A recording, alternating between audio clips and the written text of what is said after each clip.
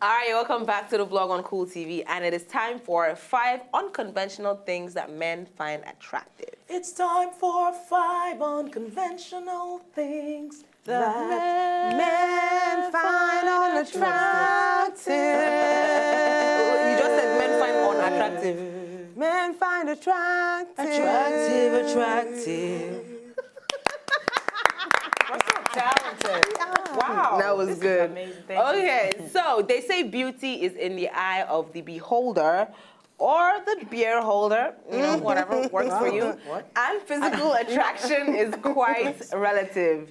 Now, long hair, almond eyes, cute dimple are usually features that many men find attractive in women, while a naughty wink, a sexy smile, and a girl that can dance are things that men often love. However, following a number of interviews and surveys, we reveal some of the unconventional things that men say they find really attractive. Can I ask a question? Yeah. Why? How are almond eyes a thing that men like? I don't understand. They like it, like so they know. let the owner defend her No, let me eyes. tell you what almond eyes are. I mean, look at my eyes, for heaven's sake. I've had guys say your eyes just brighten up. Like when you smile, it's just bright. God save me And, you know, from it just keeps you young. Like, see the way it's just, you know, just there. It's not like Can this. you open your eyes though? It's not like why are you squinting?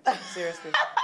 Because the almonds are too heavy. Well, is it because they said you're Asian? I mean, you've been living in your Asian dream and your eyes, but allow me to enjoy my almond, please. Thank you very much. And the long hair and pointed nose, too. Yeah, many people say that, don't they? That you look Asian, like you have a hint of Asian in your blood. Are you saying that to me, or you've heard people say I've heard people say it. Oh, gosh. I'm proud of my African roots. Thank you. Okay.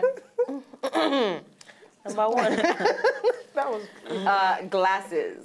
Now, some people consider glasses as looking nerdy or geeky, not the sexy kind. However, responses from the men interviewed... How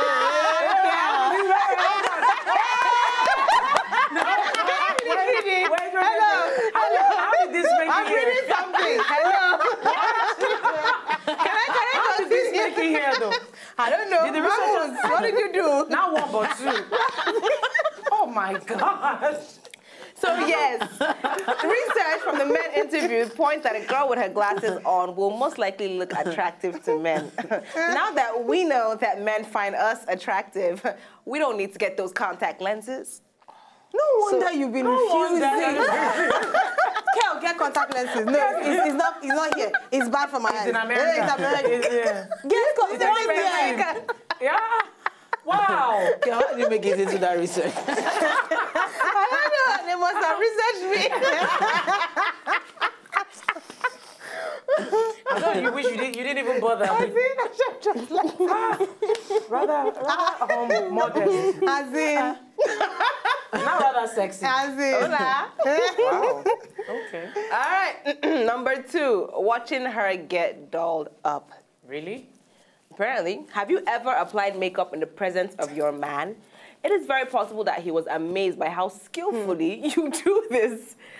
Men know that there are many various techniques of applying makeup products and are often intrigued by this. So, ladies, feel free to put your face on in front of him. It's actually true. There are men that they really they are fascinated at the way you draw your brows and how you come out at the end of the day. It's a lie. The ones I know, I thought men didn't like the ones I know are women. irritated by the amount of time you take to do your makeup. No, I'm talking maybe you guys just, you guys have a lot of time in your hands and you're making up and they're really watching you take. I've seen a lot of men actually get fascinated by Are it. they gay? No. Regular men. I'm just saying. I think they're more fascinated how you can go from 0 to 100. Are you the same person? Like, I think it's just Are you trying to fascination? Confusion. I prefer for them to see the end product, not to see the process. It's like saying, you know, you want to eat food and you're there with your mom. You just want the food to But come. I think it's curiosity because there was a time I was putting on my makeup at my friend's place. And so when I said that, he was just looking at me like, what's this one doing? And I finished, was like, oh, I see. He said initially he was confused, though, that I was just drawing things, putting colors here and there, attaching eyelashes. It's like, what is this? But that's someone that didn't know you. Try it with someone that knows you. As in, the time you're, as in, 1 hour there. Be tapping their feet. I'm like, are you not ready? Since. What are you painting? That's why you need to get you a patient man who will sit and wait. Yes. That's what you think. Okay. Patience runs out. Number 3, when you exercise. Really? Ew. I could see when if you're doing yoga, if you're doing like the downward Trust me, you don't look as attractive as TV makes it look. You know. Anyways, the research says most men like to watch a woman work out. That exhausted look and the sweaty feeling work like a magnet. That's a big lie because when you're running, you look so ugly. Like when I'm working out, I don't even want any man. Even a woman, I don't even want. Whether you like it or not, men will still find it quite sexy. Let your partner watch you exercise, or even better, work out together. Yeah, right. Yeah, it depends. I think it depends on the kind of exercise you do and how you look when you exercise. No, it's only if you're acting a movie. There's no kind of It's only exercise a movie, when you're please. tired. Like, oh baby, look at me, I'm burning the calories. Oh wow, I'm jogging. Or the men when they're sweating and sweating. Yeah. Or you go swimming and you come out of the swimming pool like. Nobody ever comes out of the swimming pool like that. Not everybody in real life comes out of the swimming pool like Some people are vain like that. Anyways, we're going to try these things out and let you know what you think. You do yoga very well. That one is different. Now, I understand yoga, but... That's not the same thing as what we're talking about. No, I know what you're talking about, but I'm just saying... Anyways. Camouflage. Really? Camouflage? Yes, they like it apparently. It makes you look tough. Yes. Yeah, but it's banned in Nigeria, though. You get in trouble if you wear camo in Nigeria. It's actually not banned, but military people are just taking it You're not overboard. supposed to wear it. Though. Try it. Why? Don't wear it. I'll walk down. No, Because because it you make have any fashionable sense. camouflage. Because it's a uniform. Or you wear the different colors, because they're different colors, no? You are not even supposed to This wear is not a uniform. If you dress like this, it's not a uniform. They will So men catch you. find camo. Anyways, the research says start wearing camo. Now, this type of clothing is found sexy by many men. They associate it with wild nature, hunting, and exotic lands. Despite the fact that camo is a sexy wear, it can't beat skirts and dresses. Don't forget to be feminine, wear your classic blouses, high heels, and all of that. I don't know how Nigerian men will see a woman. The only thing they'll remember is Biafra 1963 or so, when Biafra happened. No, that's it. Like, there's a time that people used to rock camos a lot in Nigeria. Yeah, I know I just had a because of really military nice people. camo skirt. Yeah. I rocked that thing. What I I'm did a saying photo is that... shoot with a pair of camos. I put them up recently. Oh, yeah, they're really nice. And someone said I looked like I was doing an action film. Of course, it was Nigerian. Maybe that's what they like, you know, the Lara Croft kind of woman. Yeah, that's why I say you look tough in it, so they like a woman in camos. I just like material. It's very, material is just nice though. Okay. I don't think it's any... And it's like classic. You can wear it with anything. Yeah. Anytime. It's really The materials, funny enough, the camo materials they use for fashion is different from the military camo. But come to think of it, every time I wear my T-shirt, my camo T-shirt, I know I keep going back to myself. That's all the camo I have. But there's this T-shirt I wear, and when I wear it, men go, nice, I like your top. I like, oh. So we can start rocking camos now? They will arrest you first. Actually, it's not even a law. It's not a thing in Nigeria. So But when I wear it, I'm always like scared. It's just, like, oh my God. It's just military people being vagabonds as always. Because those pants I was talking about, my mom, there was a certain newspaper that put up the picture, and my mom was like freaking out.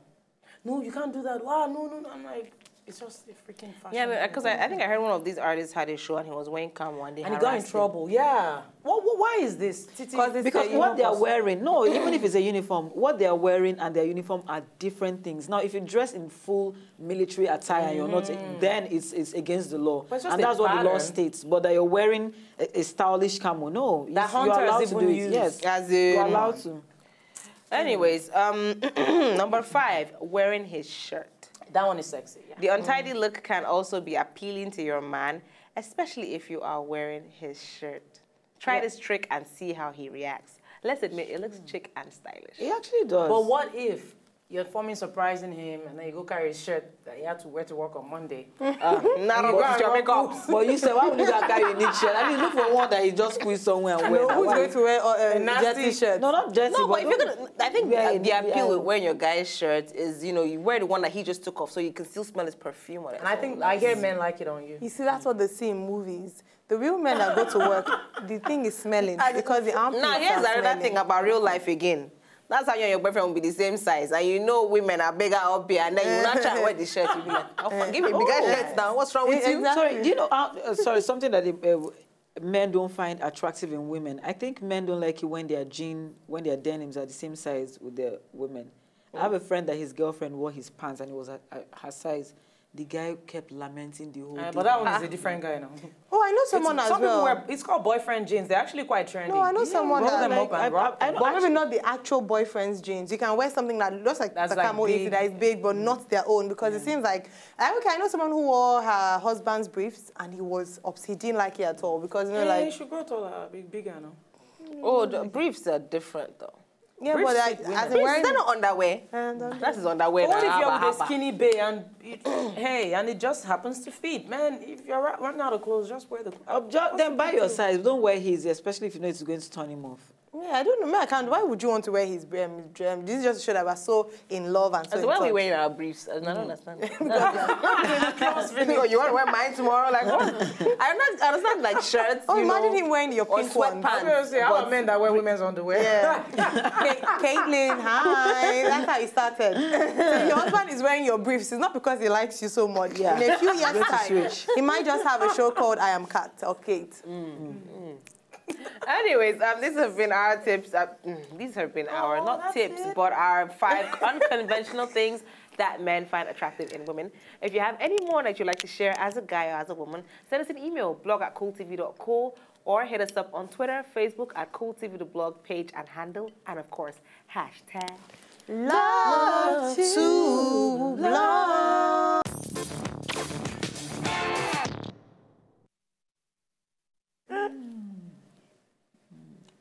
Wow. Yeah. Just shut up. like things just be popping up.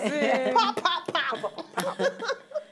Ladies and gentlemen, it's time. More singing. No, it's a Friday. It's a Friday. Let's no, it's a Friday. Ladies It's a Friday. and gentlemen, it's time for the real peace. That sounds like a Monday kind of song. Oh, ladies and gentlemen, Hey! Ladies and gentlemen, it's time for the real peace, yo. It's time for the real peace, yo. Rapping, giving real peace. Pieces going. We keep it real. You know the deal. Let me hear you say, real peace. Real peace. We keep it real. I love this job. Hey! Okay, all right, cool. Oh, okay. I hope the real piece is not a serious real piece. Okay. Let's go. For the real peace today, when you do not marry your true love.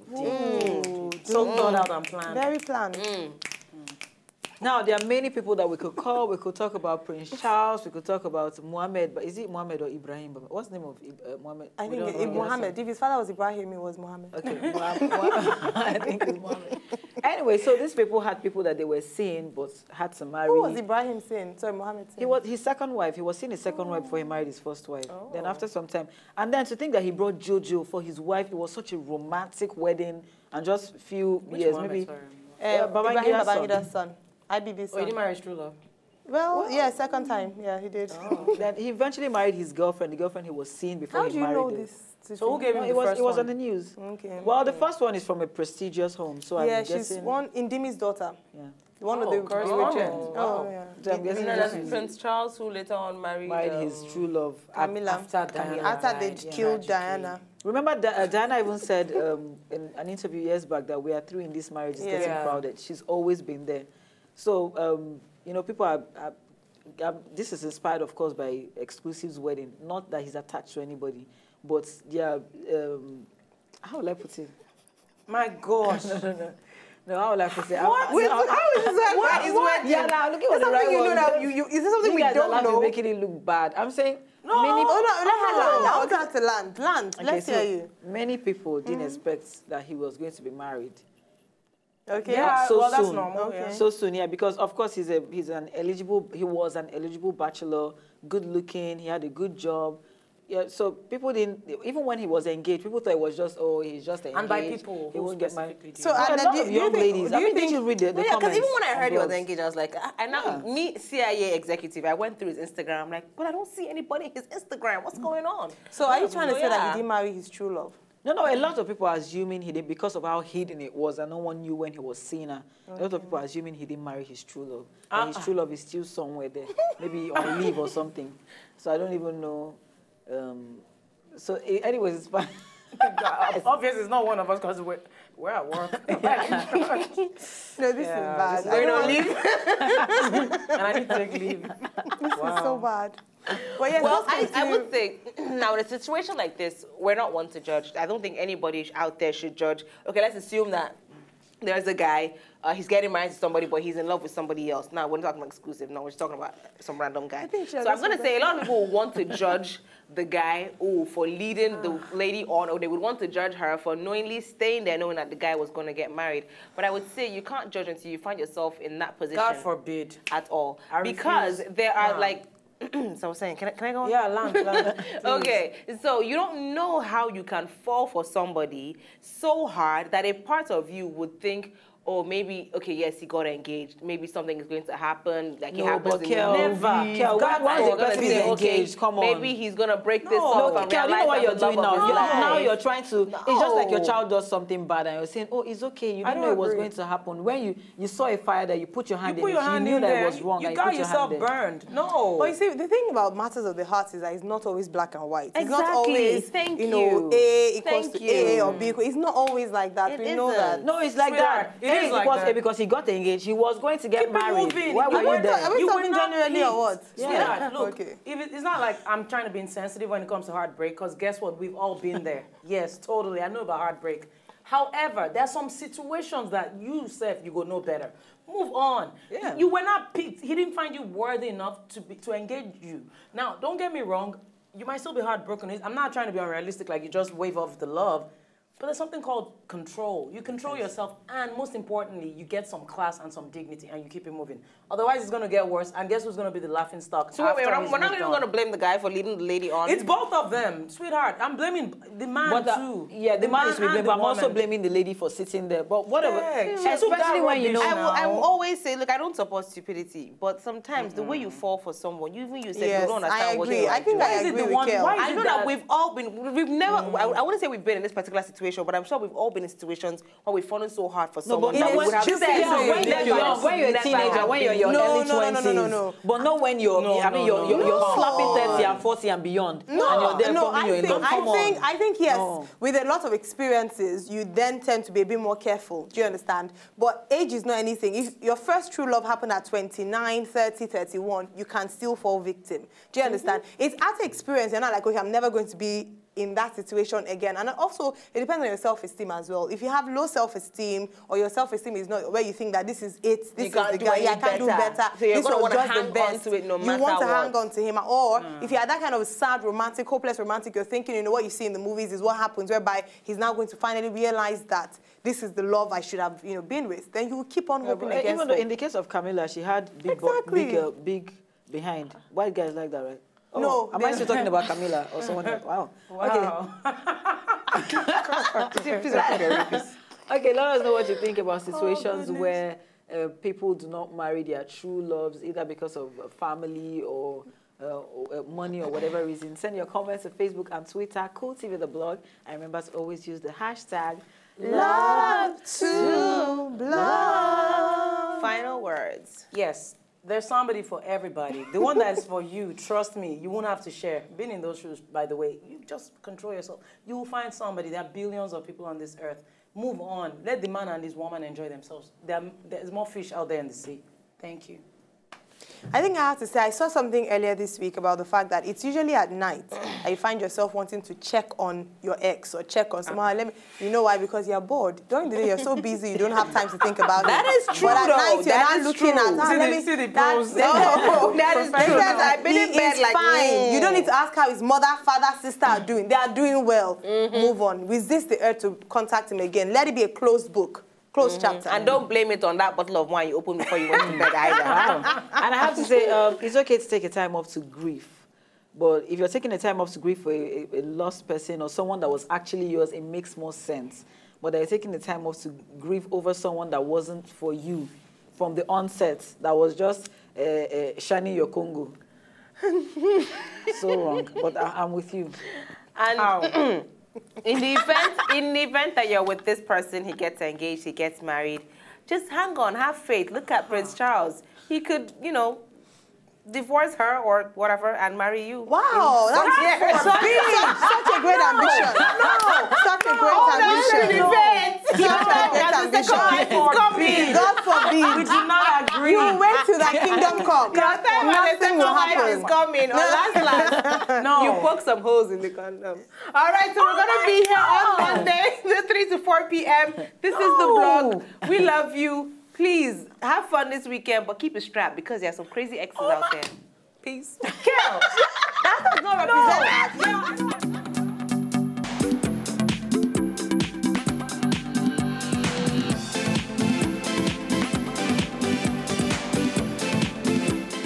So, did you like what you just saw? I know you did. It's very simple. If you want to see more, just subscribe to our channel right now.